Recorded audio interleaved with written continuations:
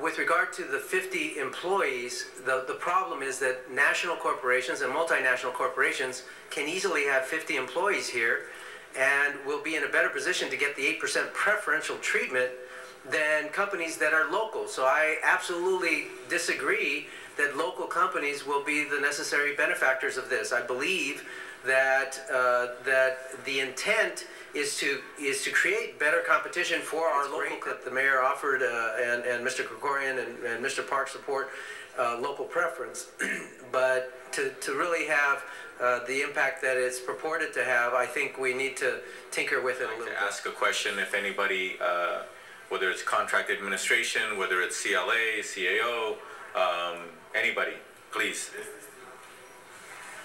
Business team. Who's the business team work for? Hi, I'm Brett Messing from the Mayor's Office. Oh, so you're with the Mayor's Office? Yeah. What's your title with the Mayor's Office? Chief Operating Officer of the Office of Business and Economic Policy. So I work for Austin Buettner, and I'm Senior Advisor to the Mayor. Okay. What's your name again, your first name? Brett Messing. Brent? Brett, B-R-E-T-T. Brett. Thank you, Brett. My main question is this particular motion, should it be enacted, would this apply, for example, to a bid that maybe B of A was involved in? Or let's think of another large company, say Parsons. Parsons, they're a big engineering firm. They're not headquartered in Los Angeles, although they probably have some workers in some office with an address that has Los Angeles in it, which is in the city of Los Angeles. Would it apply to them if that was the case? It would apply to companies that employ Angelenos. And so, with all due respect to Councilman Alarcon, the intent of the preference is to create jobs for Angelenos, not to necessarily benefit LA businesses, but to create jobs for Angelenos, whether they come from LA-based businesses or businesses that are not based in LA. Okay, but as before Mr. Alarcon, Councilmember Alarcon's motion, there's nothing in it that requires any creating of jobs, is there?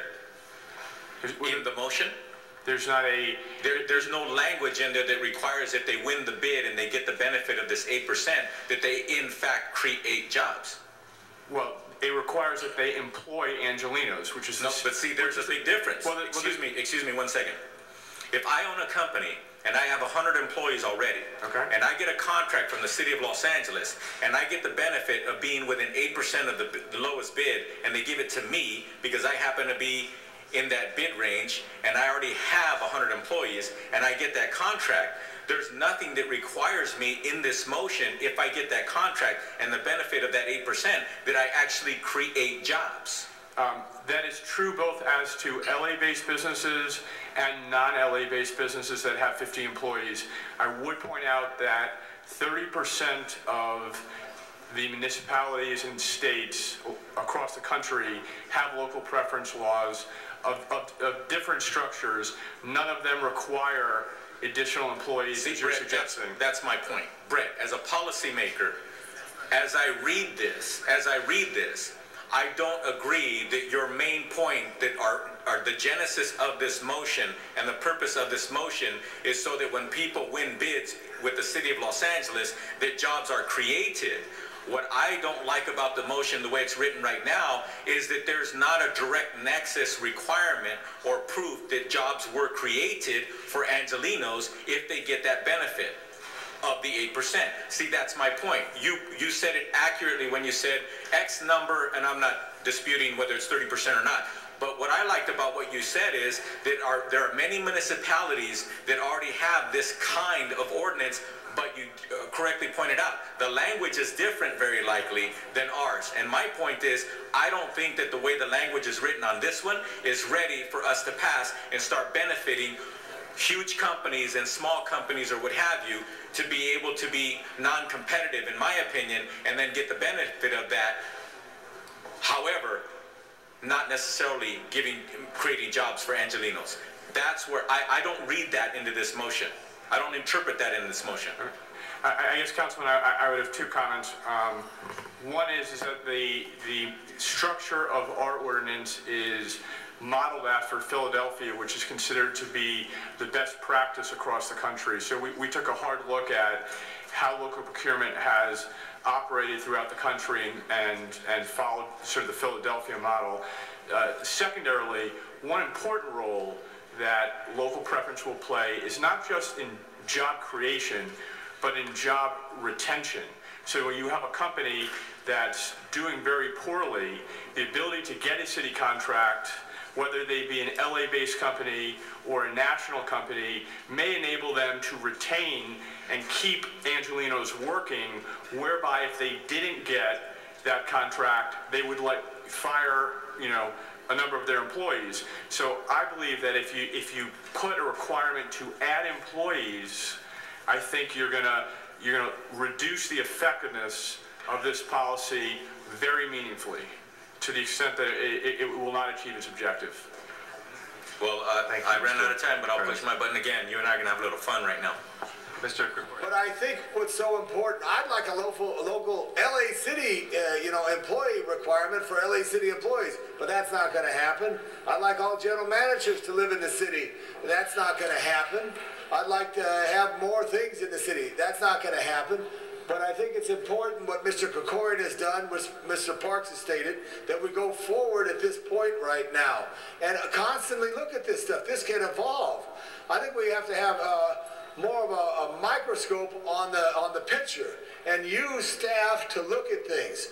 The business team is focused to do that. My question to you is, what proves to us that Philadelphia's best practice, as you put it, is in fact a best practice and therefore we should adopt it? Before I answer that question, I'd just like to respond to Councilman Alarcon. I have in my hand the City of Philadelphia's local business entity certification application. And it says, I have a valid business privilege license during the preceding 6 months. So I'm sorry, but your representation of what Philadelphia's ordinance is not correct. It's 18 months. Here's the ordinance. Well, I have the certification form, so maybe you want to... This is the ordinance. Well, you guys argue on your time. The bottom line is you have a document saying 6 months, and I don't dispute the fact that that document isn't real. And it appears that Councilmember Alarcon has a document, and I don't dispute that that's real. That's not real either. So the bottom line is, once again, here we are trying to push an ordinance in the second largest city of the country. We procure, how much was that, Mr. Krikorian? $1.2 billion, and this would actually apply to all of that $1.2 billion, I presume, right? Whether it's a $100 million bid or a $1 million bid, etc. And if it's a $100 million bid, that means somebody could have the latitude of $8 million.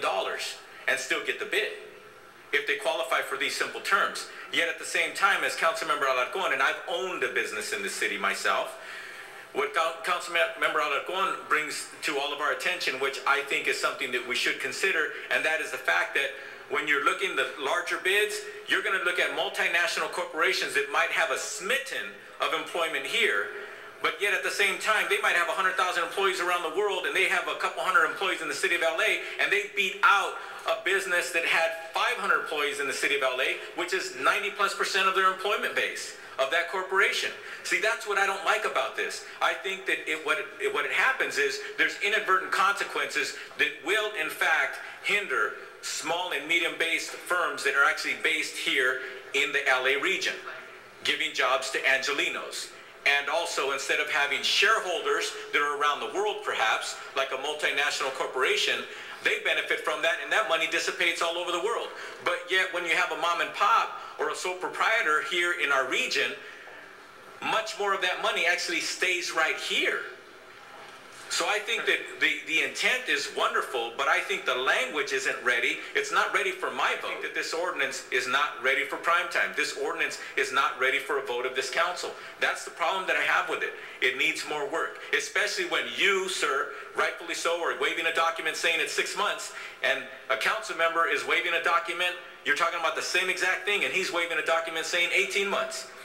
Why don't we verify these things? Why don't we make sure we have it right? Thank you, Mr. Cardenas. Mr. Krikorian.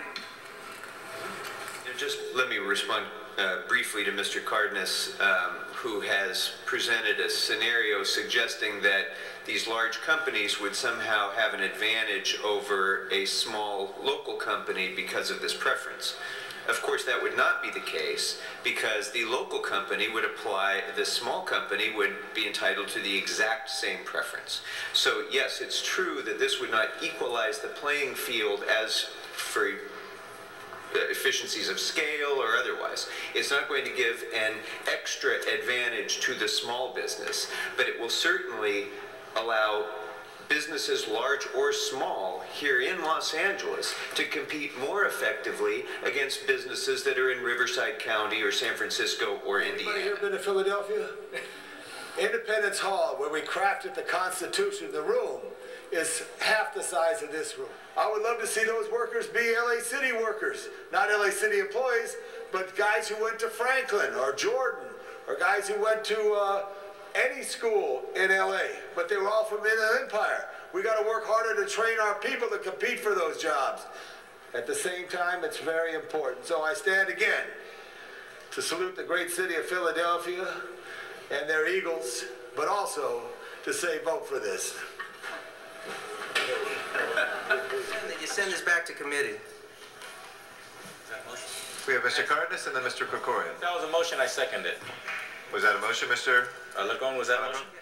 I mean, I don't see where it would be constructive. Well, that's not my question. I mean, what's 30 days? Is the sky going to fall in 30 days? No, the sky is not going to fall in 30 days. So just to elevate everybody's comfort level, couldn't you allow it to go back to the appropriate for 30 days? And Mr. Krikorian, would you afford them that accommodation? Well, and then we can move on. That's not 30 days. Mr. Westman, I think that it makes perfect sense to have item 10A sent to committee for further study and analysis. But this matter that's before us has already been to committee. It's already been studied. And adding on last-minute changes to it now, I think doesn't. I think we're ready to go with this.